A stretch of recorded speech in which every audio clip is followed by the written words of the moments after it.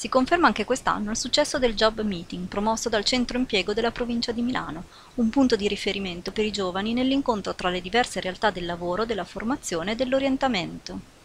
Il lavoro al centro del dibattito politico italiano. Cosa fa la Provincia di Milano con le AFOL per agevolare l'occupazione giovanile?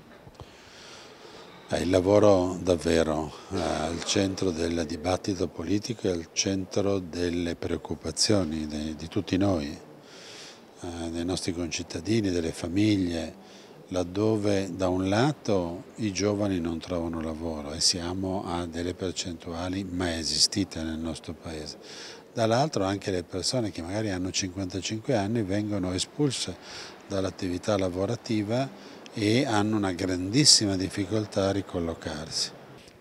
La provincia di Milano in questi anni ha avuto un obiettivo molto preciso che adesso finalmente si avvia e trova conclusione, ed è quello di superare quella parcellizzazione di interventi. E invece è necessario che vi sia una dimensione perlomeno di territorio metropolitano, quindi territorio provinciale, perlomeno, sicuramente anche di più. E quindi il fatto di andare verso un'AFOL metropolitana che riunisca questo, ma anche in una logica di recupero di efficienza e di riduzione dei costi, è quello che è necessario fare. Vede in questo momento in cui ha un ruolo centrale il tema del lavoro, sia in sede parlamentare ma soprattutto in sede di realtà sociale, questa iniziativa è molto importante. Il Parlamento sta cercando di dettare le regole riguardanti i rapporti tra le imprese e il mondo del lavoro, in cui si incrociano tra di loro esigenze profondamente diverse, da un lato le esigenze dell'impresa, dall'altro le esigenze della tutela del lavoratore.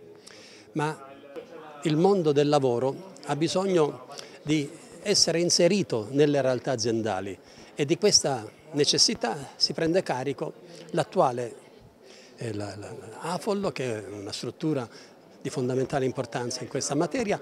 Ma io ritengo che l'iniziativa di Job Meeting sia un'iniziativa molto importante, perché dà la possibilità a chi è in cerca di lavoro di trovare comunque delle soluzioni o delle prospettive o delle proposte, sia per quanto riguarda un percorso di lavoro di subordinazione e sia per quanto riguarda un percorso di autoimprenditorialità.